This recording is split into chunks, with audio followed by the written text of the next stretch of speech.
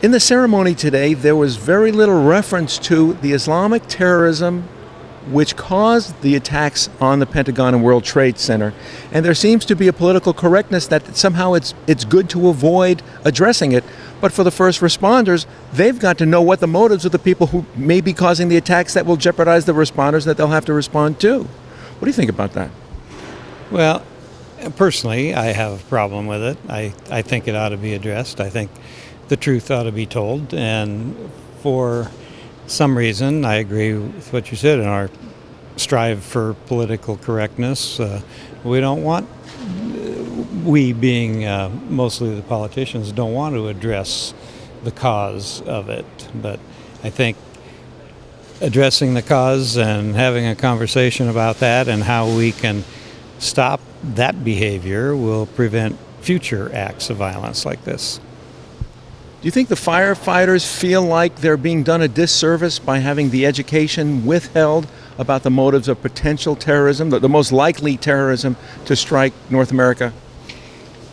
I don't know that they think the education is being withheld, because certainly within their fire stations, there are discussions about it. I think it's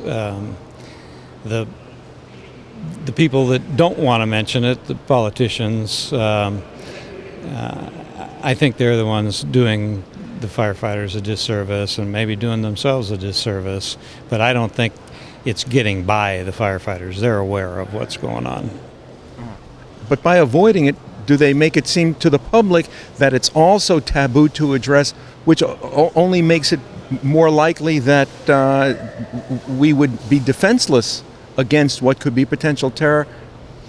Yeah, I suppose that it does, and I would guess that whichever terrorists are watching us, when our leaders do not address it, then they must feel they're getting away with something. And that they might have a clear path to do it over again, or to cause some other type of terrorism event. Like, for example?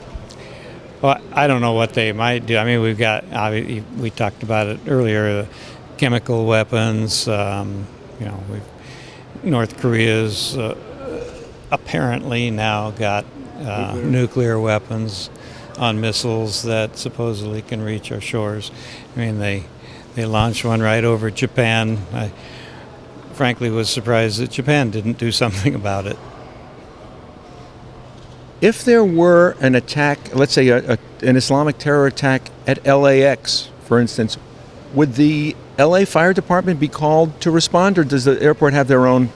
No, the Los Angeles Fire Department would be called, and we protect Los Angeles World Airports. That's a branch, a division of the? Well, Los Angeles World Airports runs LAX and Van Nuys Airport. They used to operate Ontario, but that's now been returned to the city of Ontario. So, do the firefighters? Let me rephrase. How do the firefighters feel about the issue of Islamic terrorism not being addressed, especially on occasions like 9/11, when that was what was responsible for killing so many of us?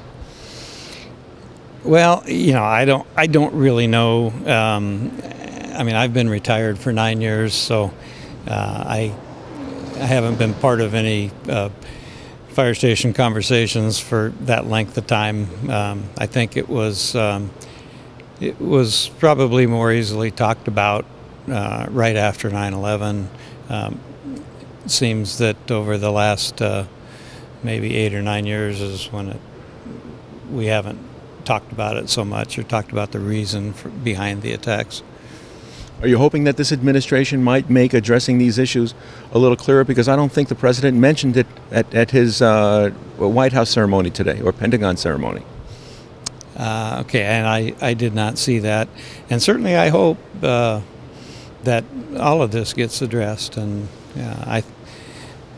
we address so many other things and talk about them as the way to heal them, but for some reason this isn't one of them. Or hasn't been? Hasn't been one of them, that's correct. Are you hoping for better? Absolutely.